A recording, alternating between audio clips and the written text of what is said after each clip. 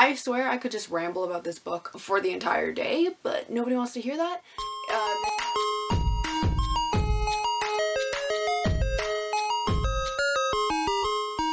Hello everybody, it's your girl Jay, and today I am here with my July wrap-up for 2021 part 2. I read a total of 11 books this month, but one of them was a textbook that I had to read for my college course front to back, so you know I was adding it to my Goodreads goal, but nobody wants to hear about that, so I'm only going to be talking about 10 books this month. The first 5 that I read were featured in part 1 of this wrap-up, so if you're interested in checking out those books, then I'll leave that linked down below. But these are the final 5 books that I read for the month, so without further ado, let us get started.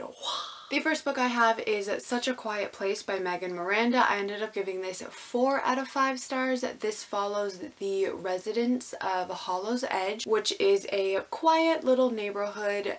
The neighbors all used to be very friendly with one another. That was until the murder of Brandon and Fiona Truitt. The murderer was none other than Ruby Fletcher. All of the neighbors conspired together in order to get her convicted, but now 14 months after her conviction, Ruby is released from jail and waltzes back into everybody's lives. She returns to her old home as the roommate of Harper Nash, who is quite horrified that she is back, as she is probably the reason why Ruby ended up convicted during the trial. Ruby is determined to figure out who the true murderer is in the neighborhood, and everybody is a suspect on her list, and it's the story of that. This was a fun mystery thriller. It was definitely slow burn. It did take me a while to get through, but the conclusion was rather satisfying because I didn't see it coming. I liked how nobody in this book could be trusted. Every single neighbor had some form of motive that could be turned into a reason why they murdered the Truitt, so you never really knew who was actually a suspect and who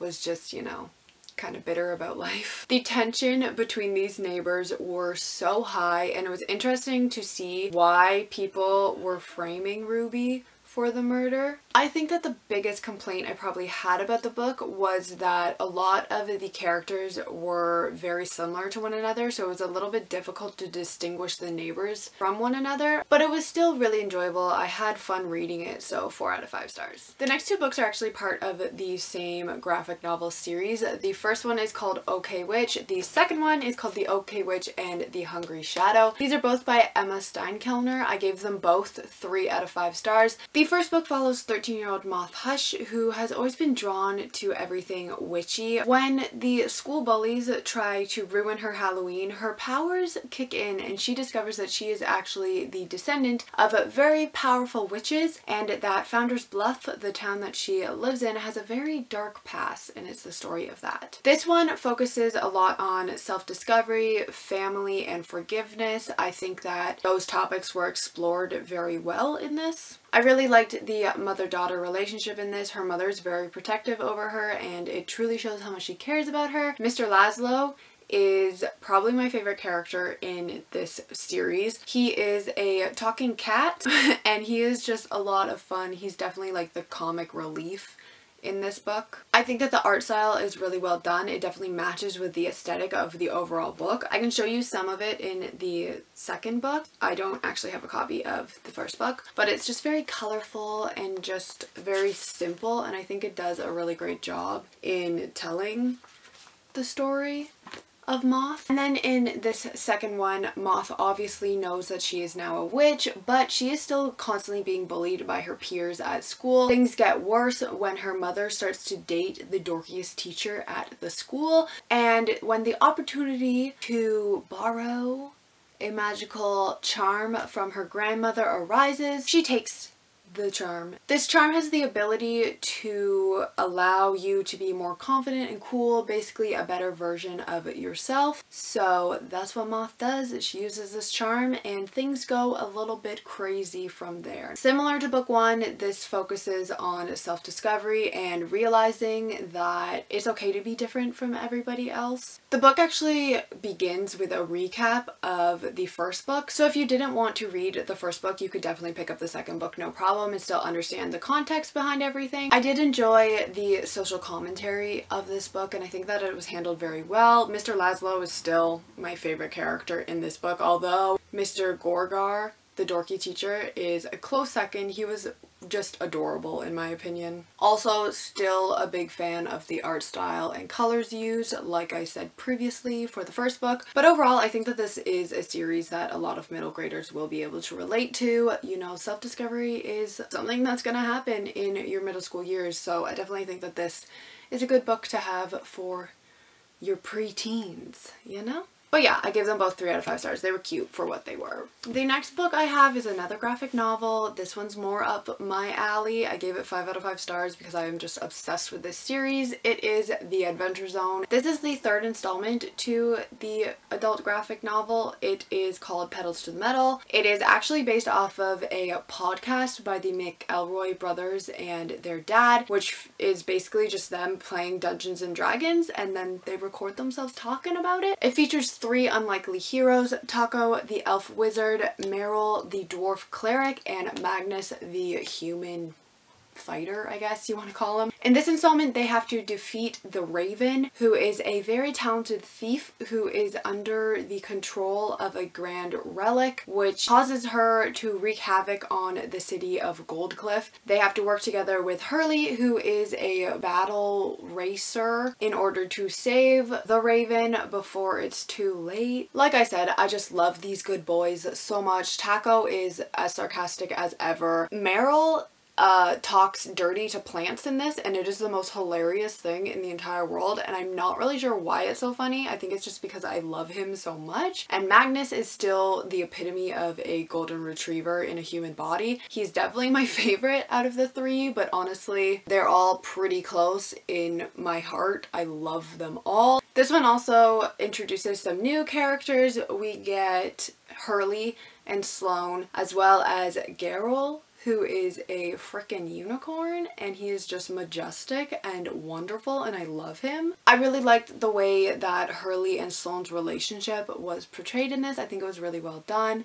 I also love the ending. I think that the battle races were also really cool to see on page. I also just am obsessed with this art style and the colors that they use and how expressive these characters are. I just find these panels to be so interesting to look at, and I spend so much time just examining every single picture because there's Easter eggs like thrown in. I definitely recommend this adult graphic novel. Keep in mind it is definitely adult. There's a lot of swearing, there's a lot of like rude comments and sexual innuendos, but it's a lot of fun.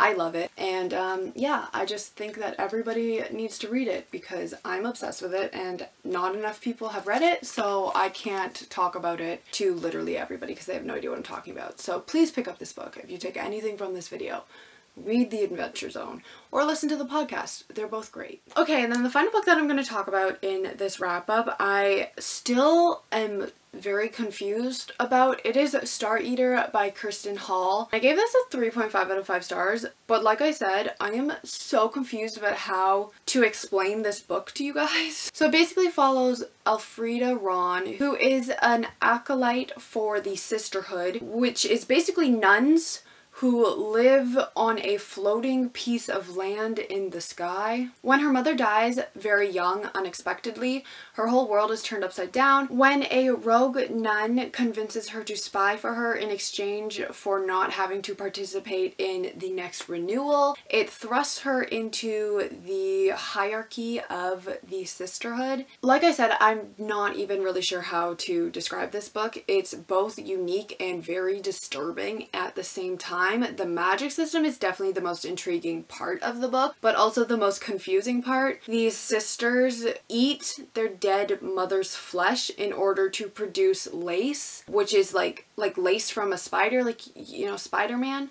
They make weapons out of this lace. It's very confusing, but so intriguing. The renewal system is also very creepy, and I did not enjoy reading about it.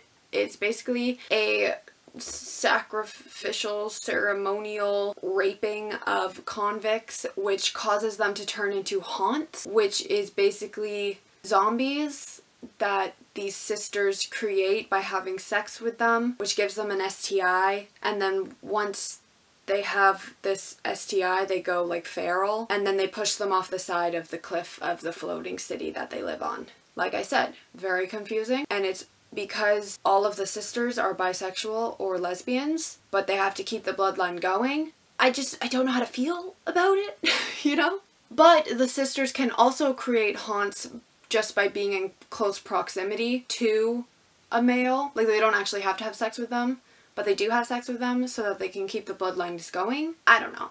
It's very confusing and really weird. Honestly, a lot of this book was just confusing, but you just keep reading because you're like, what the heck is happening and what's going to happen next? I need to know, but also I don't want to know, but I do want to know. I actually listened to this on audiobook, and I think that the narrator did a really good job with the story, especially in the more like disturbing parts. They were very nonchalant with the reading, which made it even creepier.